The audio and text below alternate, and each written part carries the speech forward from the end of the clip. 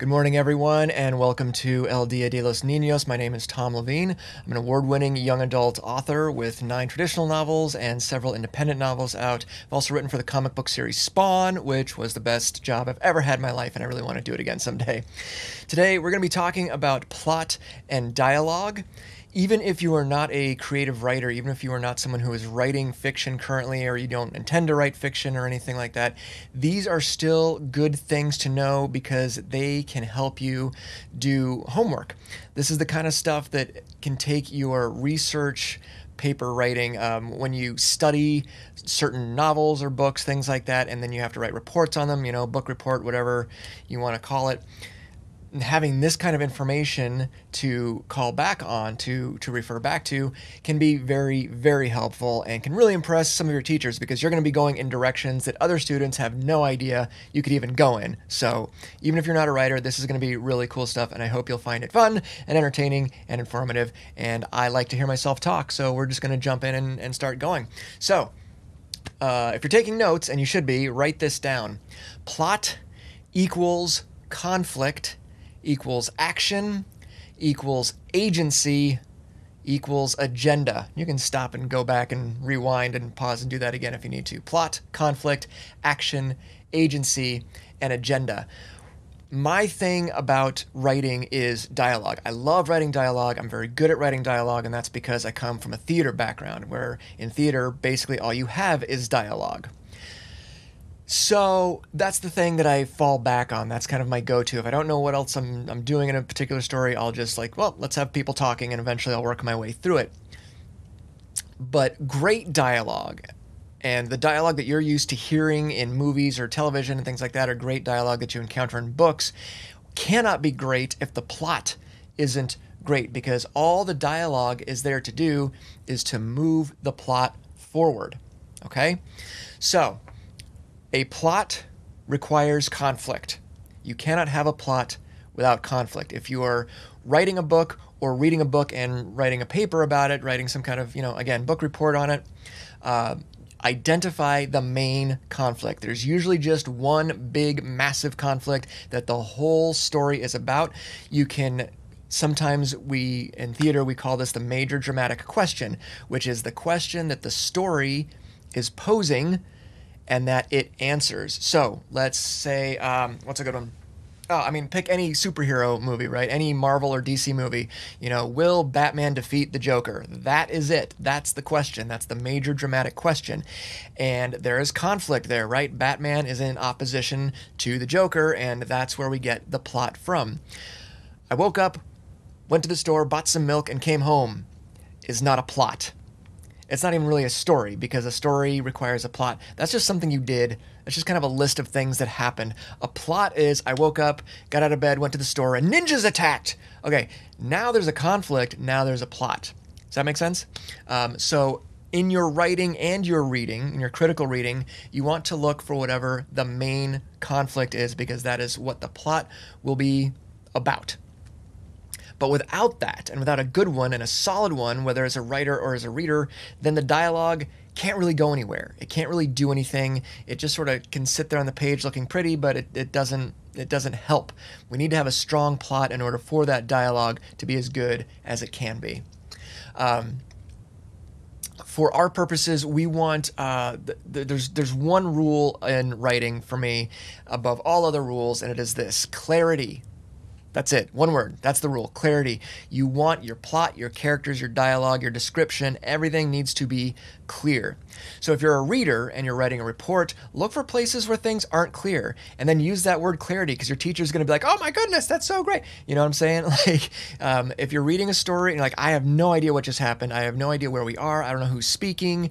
I don't understand what's happening. Any of that kind of stuff, then use that word clarity. Like, this was unclear. There was no clarity in the writing. As a writer, we need to strive for that, okay? We need to strive for as much clarity as possible, because the second a reader says that, the second a reader says, I don't get it, I don't know what's happening, we've lost them, and they're done. They're going to put down the book and go find something else to do. So we must be absolutely clear about all those things: plot, dialogue, character, all that good stuff.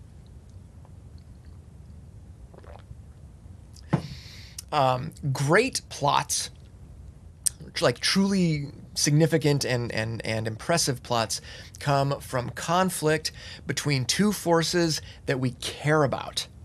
That's the best kind. Now, we can have, there are any number of films and novels that are pretty black and white. These are the good guys, these are the bad guys. We hope that the good guys beat the bad guys, and then we go home, and we kind of know how it's probably going to end too, right? That's fine. There's nothing wrong with that. And if you're just starting off, that's totally cool. Write that story, okay? But the more fun ones are the ones in which we care about both sides of the conflict. One example that comes to mind right away is the new the Karate Kid thing, the Cobra Kai, where they've done such a great job. Now, I've not finished the entire series yet, but from what we've seen so far, the writers have done a wonderful job of showing these two very conflicting forces, right? But we kind of like both of them. Now, you can choose sides if you want to as a viewer. That's totally fine. But fundamentally, they're likable. We like both of the main characters, and we enjoy both of the main characters, and so that's making the series a lot more fun to watch because we care about both sides of the conflict. Even in something like, let's take the original Star Wars trilogy. While that's very much a black and white fight, we've got the white hats and the black hats, we've got the good guys and the bad guys, and we hope the good guys win. Okay, cool. But we still kind of think Darth Vader's pretty awesome, right? Like, everybody loves Darth Vader. He's one of our favorite villains, even though he's terrible. Like, the man blew up a planet, okay? There is nothing to appreciate or enjoy about Darth Vader, and yet we still kind of do.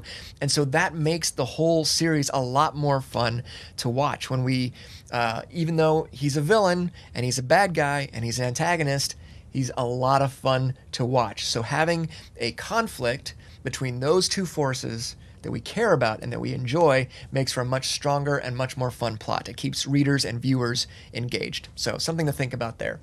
The other thing about conflict that usually works the best is when the two, the protagonist and the antagonist, want exactly opposite things. That's kind of, it should go without saying, but it's one of those things about reading and writing that maybe you don't actually really absorb until somebody points it out. We want exactly opposite things. Let's go back to Star Wars. The Empire wants to rule the galaxy, okay? And the Rebellion wants to stop them. That's it. They have absolutely directly opposing goals. So look for that in the stuff that you're reading, and look for that in the stuff that you're writing. Do these two characters, do these two forces want exactly opposite things? In a good story, our protagonist will take action or have what we call agency. The protagonist will do things. The protagonist doesn't just sit around letting things happen to him or her. One of my favorite examples is Katniss from the Hunger Games. Imagine for a moment during the Hunger Games, and whether it's the book or the movie, doesn't matter, they're doing the lottery and they call Prim's name, right? And imagine for a moment Katniss sitting there going, oh man, oh dude, that sucks. Like, bummer, sorry. Like, okay, do you want to read that book? Do you want to read about this heroic character? Because she's not very heroic, is she? Right? Is that what happens? No, what happens is, as soon as they pull Prim's name, Katniss is on the ball and she's jumping in saying, take me, I volunteer as tribute. I want to read about her. This is somebody who takes action. That's intriguing to me as a reader, and it should be intriguing to you as a reader and as a writer. So give your protagonist action. Let them make choices and suffer the consequences. Katniss suffers consequences for that choice, and we love it. We love it. Another thing I like to do for my characters, this isn't always necessary, it really depends on the genre, but I think in general it's a good choice to make as a writer and for you to look for in the novels that you're studying, and that is for there to be an actionable goal. An actionable goal is something that we can say yes happened or no didn't happen by the end of the book. If we stick with, let's go with the Hunger Games, right? The whole point of that first book or the first movie is, will Katniss survive the Hunger Games? Well, we know the answer, yes or no. There's all kinds of stuff that happens in between, but that's the question that's posed in the beginning, and that's the question that is answered by the end. It is a yes or no question. That's not, again, everything that happens in the story, right? There's a lot going on in that story. Star Wars, same thing. Will Luke defeat the Star Wars, same thing. Will Luke defeat the Empire, or will Luke blow up the Death Star, right? We know the answer to that. Yes, he does. No, he doesn't. There's no question. Is that all that happens in the story? No, there's all kinds of cool stuff. Now, it's not particularly, deep or whatever. But again, that goes back to that major dramatic question, right? Will this thing happen? Yes or no? And then we answer that question by the end of the story. So you don't there are books that we call quote unquote literary that maybe don't have an actionable goal, something that you can point to, but most novels do. So it's something to look for as a reader, and that's the kind of thing you can write in a report. The actionable goal of Atticus is to win the trial or whatever. That can help you kind of formulate a paper, as a matter of fact. But as a writer, it's definitely the kind of thing that you want to be thinking about. It's just a good thing to have. One of the things you can do as a writer, or you can again do this as a reader if you're writing some kind of report or essay on somebody else's work, is to write down the following things. Ready? Here we go. Number 1, what does the hero want? Pretty simple. Number 2, what is in their way? Number 3, what actions do they take to accomplish that thing, to get that goal? What is the thing that they want, and what is in their way? What do they do to get it? It's pretty simple. And that can be one sentence each. But having that framework as a writer can kind of give your story, whether it's a short story or a novel or whatever, a great structure, because it's very naturally follows the rising action and climax and all that kind of stuff. Or as a reader, as a student, it's the kind of thing that can actually help you formulate or format an essay, depending on what your requirements are. But those 3 questions: what does your hero want? What stands in their way? And what do they do to get it? Another thing to add to those 3 might be, what are the stakes? What does the hero stand to lose or gain if they succeed or fail? If you've got all of those kind of written down, again, just one sentence, you've got a great structure for a short story, for a novel, or for an essay. Another thing that's going to impact how your dialogue comes out in the novel or the story, whatever it is that you're working on, or what will hopefully also you'll notice in the things that you're watching or reading, is the setting. Your setting is going to impact your dialogue because the setting impacts your relationships, okay? So, for example, let's do some Shakespeare, okay? Don't panic, you don't have to read any Shakespeare, but there's a great speech in Shakespeare's King Henry V where the King of England is trying to rouse his troops. He's trying to rally the troops to go attack this fortress in France, okay? And he's got this wonderful, wonderful speech. Usually he's like on a big war horse, or maybe he's standing up on a boulder or something so he can see, all of his, vast amount of soldiers out there. And he says, "Once more under the breach, dear friends, once more, or close the wall up with our English dead." And everybody cheers, and it's amazing, and it's this great rallying speech, okay? Normally, again, you're going to see him maybe raised up high. It's the middle of the day. There's dust and blood and horses and fighting and, maybe a catapult. I don't know. There's all kinds of crazy stuff going on, right? And it's very cool. And by the time the speech is done, man, you're just ready to go. We're going to get him, right? Cool. Nothing wrong with that. It works. Maybe Shakespeare knew what he was doing. I don't know. Is it the only way to do it? No. What happens if we take that same idea, that same rallying, rousing speech, and we put it at night? And it's Henry and just like 5 or 6 of his buddies, 5 or 6 of his guys, right? And there's a little tiny fire over here, and it's cold. Can you see it in your head, right?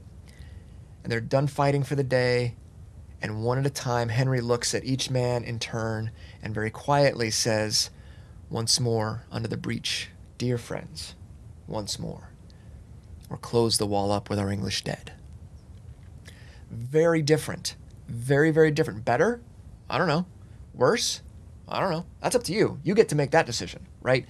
But the point is, by changing the setting, by changing the when and the where that scene takes place, it changes everything about the delivery of the dialogue. It changes everything about the relationships and the people who are there. Does that make sense? So, if you're writing a scene and it doesn't seem to be working, put it somewhere else. If it takes place in a bedroom, put it in the kitchen. If it takes place in the kitchen, put it at a cafe, put it in a park, put it at the top of a suspension bridge, put it in the back of a speeding taxi. Doesn't matter. Just put it somewhere else and see what happens to that dialogue. Now, as a reader, as a student, look for those things too. When you're parsing out dialogue, you're parsing out a scene from a novel in class or for an essay or whatever, really look at it and ask yourself, okay, where does this scene take place? Is there a reason it takes place there? Does it have to take place in this particular location? What happens if the author had moved it from this location to a different location? You know, these are just the kinds of things you need to start looking for as a writer, certainly, but then also as a reader, because you can really get some interesting conversations going on about that. Now, a little bit more on dialogue. One of the things that I love to teach about is the use of emotional memory and physical memory. Now, emotional memory is when you take a character and you want the character to be feeling emotion X, let's say outrageous fury, okay? And one of the great ways to capture that is then for you to go back into your own past and say, okay, when was a time I felt like this character? And then you take that feeling, you maybe take some notes on it or whatever, and you endow it into the scene. That's emotional memory. For example, let's go back to our Shakespeare. Let's go to Hamlet. Now, Hamlet wants to avenge his father's death, his father's murder, I should say. And he knows who did it. It was his uncle. He knows who did it, right? So if I'm writing Hamlet or if I'm playing Hamlet on stage, fortunately, my uncle has never killed my father. So I don't know what that feels like. No idea. So does that mean I can't write Hamlet? Does that mean I can't write a story about it? Of course not. It doesn't mean that at all. What it means is I look at the scene that I'm in, I look at the scene that Hamlet is in right now and say, okay, in this scene, he is talking to his uncle, right? And trying not to kill him yet, because he doesn't want to just stab him and that's it, because then the story's over. But he doesn't want to just kill him in cold blood. He's got to think his way through this. Have I ever been in a situation where I had to talk to somebody I hated or was angry at or whatever, but I couldn't let anybody know? Oh yeah, I've totally been in that situation. You've been in that situation too, right? So I take that emotional memory and I endow that into the scene. Does that make sense? So be thinking about that, particularly if you're a writer, in those scenes. What do I need my character to be feeling? And then this is my endowment. This is my emotional memory. This is the thing that happened to me that I'm putting into the scene. It's a great, great exercise. The same is true of physical memory, which is how you remember something physically that has happened to your person, to your body, and you endow that into the scene. My favorite example comes from a Spartan race. A Spartan race is one of these, big muddy obstacle race type things, right? Had a great time. One of the very last obstacles was a rope swing over a mud pit. Lots of fun. Now, when we started the race, we could see people doing it and everybody was failing, and it was really easy to watch and go, psh, you guys suck. I'm going to crush this when I get there, right? Till we got there. Then suddenly we realized we're on this raised platform and we're actually swinging down, which really changes the physics of the swing. And I got on the rope and I started going down, and as soon as I left that platform, I was like, nope, wrong, bad idea.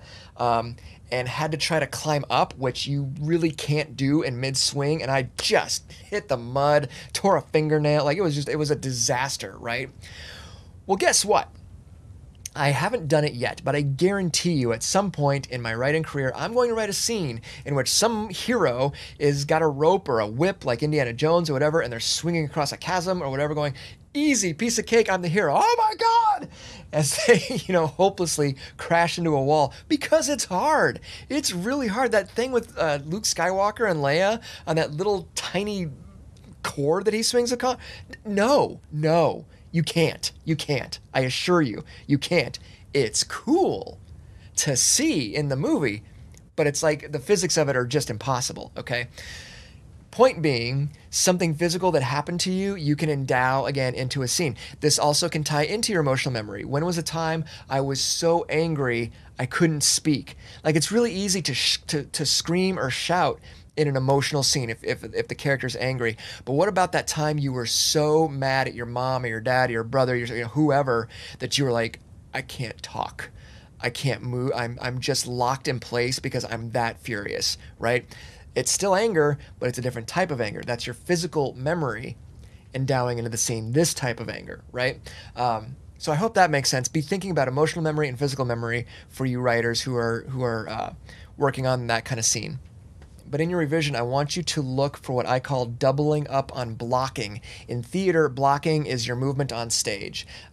If I, walk across the stage, I'm, crossing stage right to stage left or whatever. That's our blocking. Well, writing has blocking too. Narrative has blocking. Every time your character sits or stands or shrugs or blinks or nods their head, that's blocking, okay? It's physical action that the character takes. What I cannot stand, and what you should not stand, is when we double up dialogue and blocking. The best example I can give you of that is the following sentence. I don't know, he shrugged. Okay, you can say I don't know, or you can shrug. We don't need to say I don't know, he shrugged, because now we've doubled up on the blocking. Does that make sense? Punctuation can do a lot of that work. If somebody's shouting, then use an exclamation point, and you don't have to add, he shouted. Like, there's already an exclamation point. We get it, So just look for those things, and look for them. You shouldn't find it too often in published novels, but you will from time to time. So keep an eye on that, and if you catch any, circle it, highlight it, whatever, point it out to your teacher, and they will be all excited that you were doing some deep reading. In the script, in the manuscript, in the book, if you're allowed to write in it, write down W's and L's, wins and losses. A good book, a compelling story, when people are speaking, somebody is winning and somebody is losing. You can open up a page of any Shakespearean play anywhere, and you can start to notice right away, this guy's winning, this guy's losing, this guy's winning, this guy's losing. My favorite example is in Macbeth. The whole opening of Macbeth is people winning and losing, particularly between Macbeth and Lady Macbeth, where she's trying to convince him, you need to kill the king, and he's like, no way. She ends up winning that, and you can tell, obviously because that's what he does, but you can open to that scene and start looking like, oh, here's what Macbeth says, here's what Lady Macbeth says. He has to retreat and try a new angle, so he loses that one. He tries this, and Lady Macbeth counters this way. She wins, he loses. You can do that for the entire scene.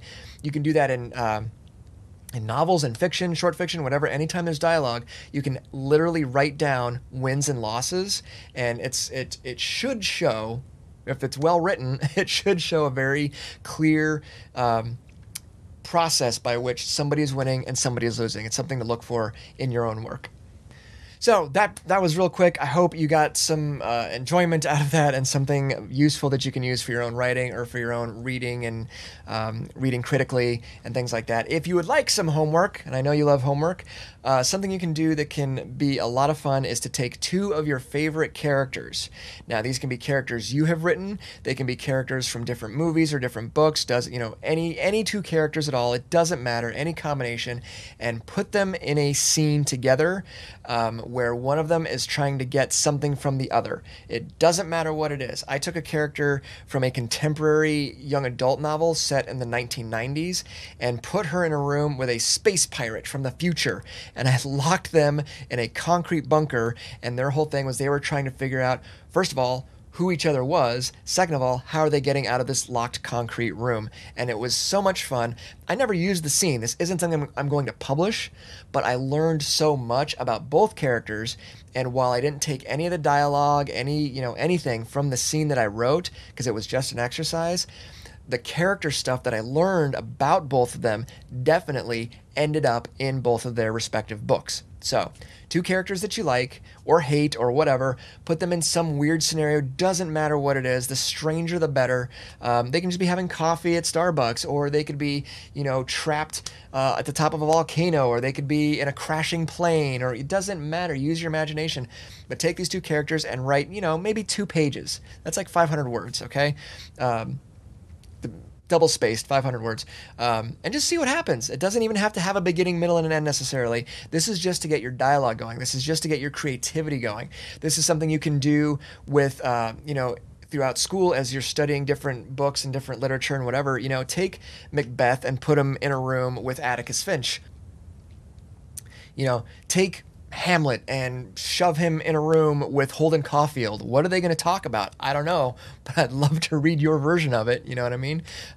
So just something to think about. Might be fun. Anyway, hope this was a good class for you guys. I hope you enjoyed it. You can find me at tomleveen.com, and I'm all over social media as long as you spell my name right, and you can find me and follow me there. I'm always doing writing tips and various things like that. All right, so take care. I hope you're having a great El Dia de los Niños, and we'll see you next year. Take care.